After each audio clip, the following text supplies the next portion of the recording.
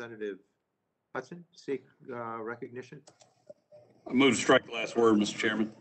The gentleman is recognized for 5 minutes, please. Well, thank you. And I want to begin by thanking all my colleagues who worked tirelessly to address the PFAS contamination in water systems across the United States. Like many of you here today, my district is no stranger to these forever chemicals. For years, my constituents and neighboring communities in North Carolina have dealt with contamination from the PFAS chemical Gen X.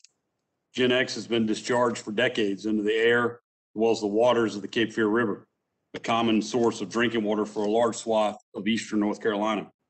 These chemicals are known to cause health complications, and people in our community deserve answers.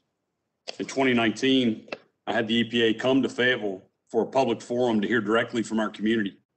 I also invited Administrator Regan, who at the time was the Secretary of the North Carolina Department of Environmental Quality, and I was pleased he was able to attend. Hundreds of people attended, and many shared their concerns with potential links between Gen X and serious health problems.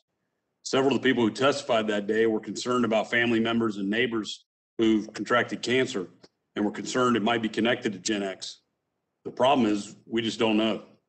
Put it simply, my constituents are scared and they're frustrated because this has been an ongoing issue and they don't have enough information. I've demanded the EPA provide us with a toxicology report on Gen X, and I'm still waiting. This is about getting answers for our community.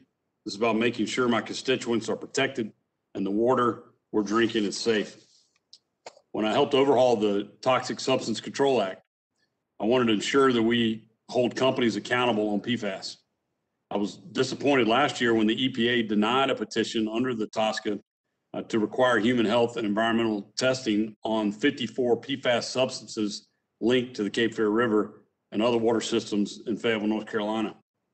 Until I know the science behind Gen X, until I know exactly what safe levels and unsafe levels of exposure are, and until we can adequately clean up the exposure we've had in North Carolina, I'm not going to be satisfied.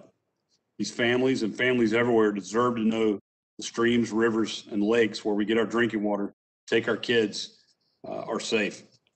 I want to echo the sentiment expressed by Ranking Member McKinley when he asked our Democrat colleagues to work with us on solutions based on solid scientific data.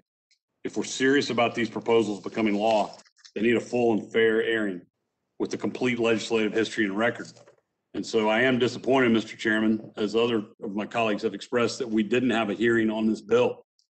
I heard the chairman of the full committee address this issue.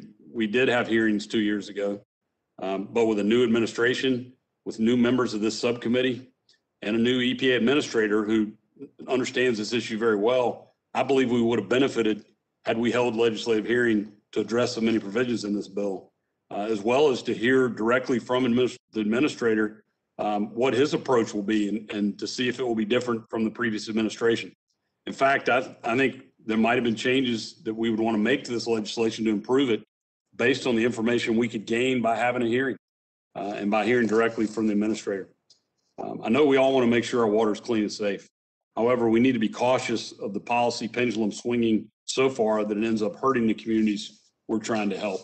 And so, Mr. Chairman, I appreciate the opportunity. We've had to work together on this.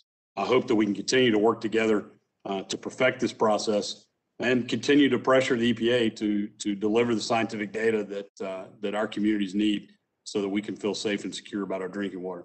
So thank you. And with that, I'll yield back. The gentleman yields back, and